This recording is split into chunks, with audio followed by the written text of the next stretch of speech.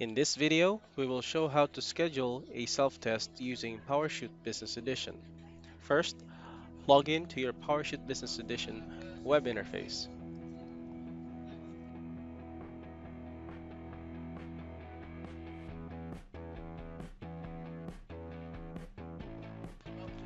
Then go under Smart UPS, select Diagnostics, and then you will find Schedule a Self-Test, Perform Self-Test. Click on the drop-down menu. You will see options like Never, On UPS Startup, and every 7 days since last test, and UPS Startup and every 14 days since last test. By default, UPS Startup and every 14 days since last test is selected. So